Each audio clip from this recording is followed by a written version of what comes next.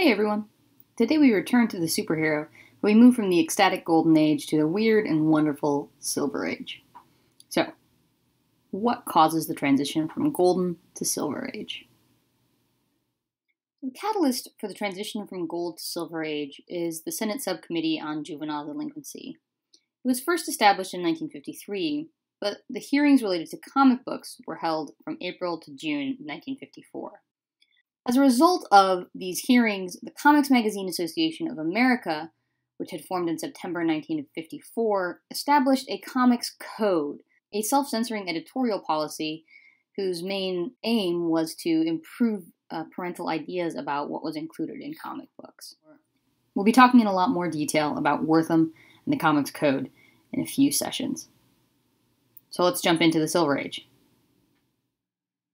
So besides the political event of the Comics Code Authority, the textual events that define the switch from Golden to Silver Age happened mostly in DC Comics. So in October of 1956, Showcase number 4 debuts a new Flash, which represents a new vision for DC comic book superheroes. Now this Flash, which you see on your screen, might look a little bit more like the Flash that you recognize today. In the past, he had a sort of tin helmet on and looked a little bit more like the FTD Flower guy. That was his Golden Age costume. They reworked his costume to look more modern and created a new character and a new backstory. Following the success of this new version of the character, several other Golden Age heroes, particularly Green Lantern, the Atom, and Hawkman, were also revamped in the DC line. These popular heroes were brought together in March of 1960. Now, in the Golden Age, there had been superhero groups, particularly the Justice Society of America. But the Justice League of America debuted in the Brave and Bold number 28 and featured all of those Golden Age favorites and some of the new reworked Silver Age heroes working together as a team. This team book created a sense of continuity between the Golden Age characters like Wonder Woman, Aquaman, and Martian Manhunter, and the new exciting characters that had been updated for the modern era like Flash and Green Lantern. It also created a new sort of ethos for superheroes and moved them into a new sense of fantasy. No longer were they fighting in the war, but they were fighting cosmic forces, aliens. The book and the new characters were a huge success. If you've been waiting for Marvel, now's the time. So the only Golden Age character we talked about that you might have recognized from the Marvel line was Captain America. And Captain America was actually printed under Timely Comics. Well, Timely Comics became Atlas Comics, and in June of 1959, Atlas Comics changed its name to Marvel Comics. The first two comics printed under Marvel were Journey into Mystery, number 69, I Was Captured by Corilla, and Patsy Walker, number 95. Patsy Walker, as you might see, we'll talk about romance comics in a few days, is more of a romance and humor comic. Journey into Mystery is a fantasy mystery comic. These aren't the superheroes you're looking for. But, following the popularity of the DC superhero book, especially their team, the publishers of Marvel Comics talked to one of their editors, a little guy named Stan Lee, and asked him to develop a team superhero book. And with that, we have the Fantastic Four. The Fantastic Four number 1 debuted in November of 1961. It was written by Stan Lee and drawn by Jack Kirby. After the huge popularity of Fantastic Four, Marvel decides to try for another superhero title. And about 9 months later, Stan Lee works with another artist, Steve Ditko, to create Spider-Man. Appears in Amazing Fantasy number 1 in August of 1962. Now, over the next 4 years, pretty much all of the Marvel superheroes you know and love get created. Hulk in May of 1962, Thor in August of 1962, Ant-Man in September of 1962, Iron Man, Doctor Strange, Avengers, X-Men, Captain America gets reborn in his Silver Age form, Daredevil, Black Panther.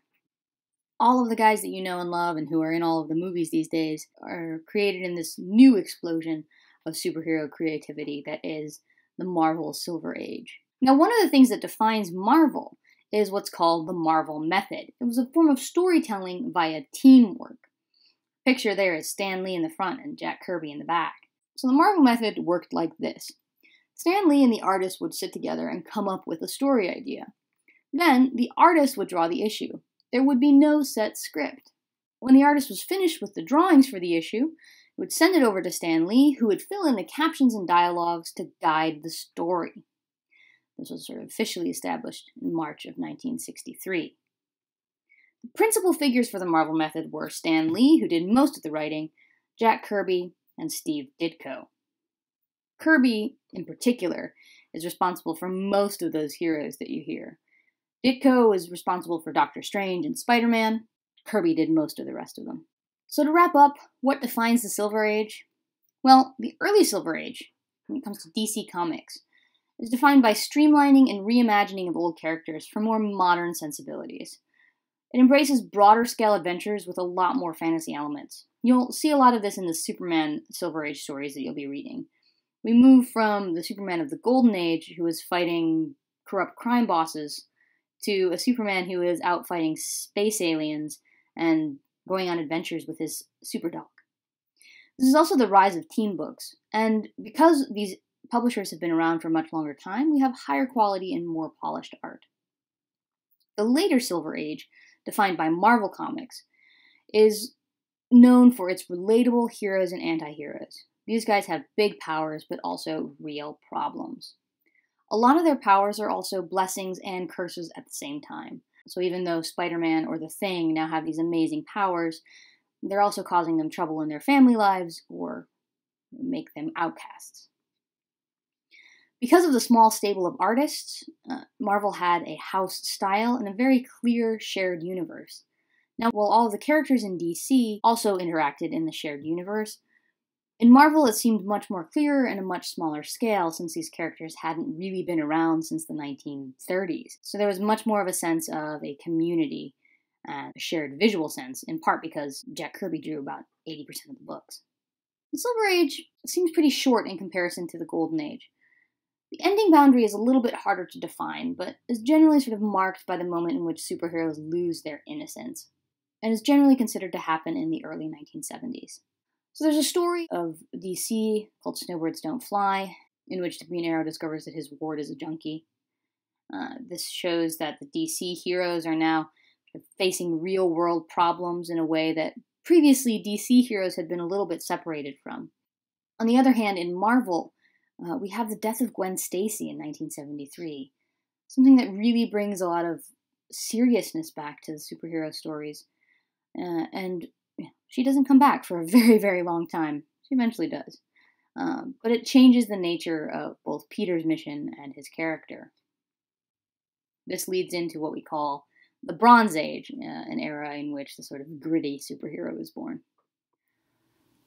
If the transition into the Bronze Age is fuzzy, after the Bronze Age it gets even fuzzier. If you're interested in superheroes, though, there's actually a whole class that gets offered through the English department as part of the Comic Studies program. Check it out. It's a great class. Next time, we're going to talk about romance comics. Get ready to feel some feelings.